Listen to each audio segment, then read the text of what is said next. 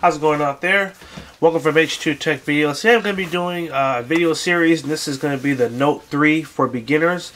Such an awesome phone, one of the biggest selling phones of the year, and it can be a little overwhelming because it does so much. So in this series we're going to just take it step by step, and we're going to go over everything from the basics of what everything is, how to use it. I'm going to show you some tweaks that you can make that will help it make it a little bit easier to use, and we're going to go over the S Pen, how to use a little stylus, anything and everything. This isn't going to be one long video. Again, it's going to be broken up into segments just so that it won't be overwhelming or too much information at one time. So in this first video, we're just going to go over some tweaks just to get you started, and then in part two we're going to go over all the icons and the basics. You can kind of get a gist of where everything is and how it operates. Okay, so the first thing we're going to do, you're going to swipe down from the top here, and right up here is where you get to your settings. So we're going to tap on the little wheel here. And so what we want to do here is first we're going to go to device. We're going to go to display. Come all the way to the bottom and see where it says show battery percentage. We're going to check this box.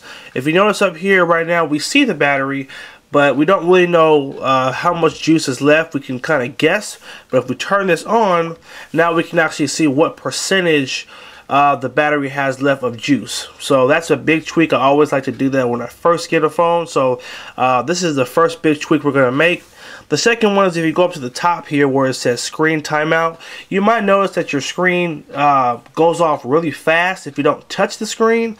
So right now the phone comes set to 30 seconds. So if you don't touch the phone within 30 seconds, it will automatically basically dim the screen. So we're going to tap here, and we're going to put it on 3 minutes. You can adjust this depending on what's more comfortable for you, but I usually say 3 to 5 minutes is the best, just so the screen doesn't go off too fast.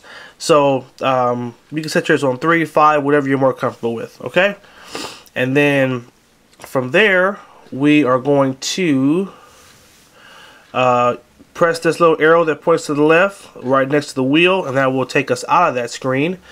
And the next thing we want to do is we want to go to control. So right now we're up by device.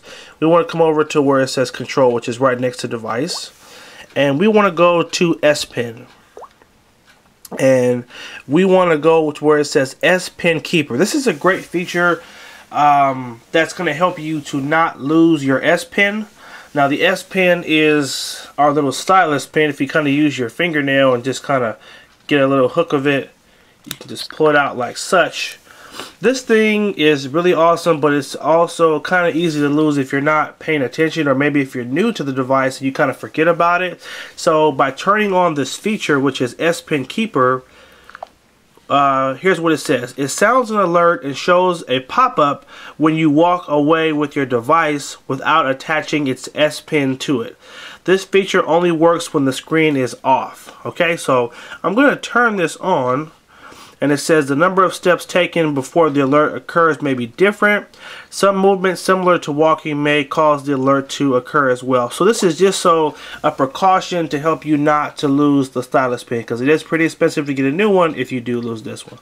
Alright, so that's that, and we're going to do one more tweak, and this is again another, like, you know, tweak that I find very important. Let me just demonstrate it for you real quick. So right now I'm going to send a text message to myself. Hold on one second. Let's uno momento, Mr. Roboto. Well, I need to just set it up. Nope, that's not it. Sorry, please pause for station identification. Alright, so I'm going to send a text message to myself. It's going to say yo. Send it. I'm going to turn the screen off. Now here's what I want you to notice. When a text message comes through, right now it just says new message. So you don't get to see who it's from. You don't get to see a preview of the message, but the tweak we're going to make is going to allow you to actually see who the text message is from. and a preview of it from your lock screen. Even if we swipe down from the top here, and we're going to go over that in the next video, it'll just say, oh, it's not showing up anymore, but it'll just say new message. It won't actually show you who it's from. You don't have to open every message because obviously some messages are more important than others. So by us turning on a preview, then we can see who's sending it and we can see if it's important or not important. So anyway, let me show you what you're going to do. You're going to go to messages. You're going to go to, at the bottom here, if you press this button right here next to the big button, just tap there. Oh, one more time. Tap there. And then, actually, excuse that. We want to go back. We want to make sure that we're on the messaging screen, not on a specific text message. So make sure it says messaging up here, and then press menu. And at the bottom, go to settings.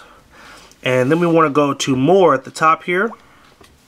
And we want to check the box where it says preview message. Show a preview of a received message on the status bar and lock screen. So we're going to check that box there, and then we're going to go back, and now I'm going to send another message. What's up? Or what up? I'm going to send it, and then I'm going to turn the screen off. And so check this out. So now when the message comes through, it shows you who sent it, and it shows you a preview. It'll show you the first line of the message. So I might see this and say, oh, there's no big deal, I don't have to open that. But it might be somebody important, and then you may say, oh, I need to go and I want to see that message. So that's another helpful little tweak I always like to perform, because it just makes it easier to see who's texted you and what they've said, or at least the beginning of what they said. Then you can see if it's important to open it or not. So that's it for this first video. Again, this was just a video to show you a couple of tweaks you want to make just to make the device a little bit easier to use. In part 2, we're going to go over the whole operating system, so you can learn about all these different buttons down here, all these icons. You'll learn about what did I just do, what is this swipe at the top here. So we're going to go over all that in part 2, so make sure you check out that next video. Thanks for watching. Make sure you like, favorite, and share the video. Subscribe to H2TechVideos and follow us on Facebook, facebook.com/H2TechVideos. Take care and have a good one.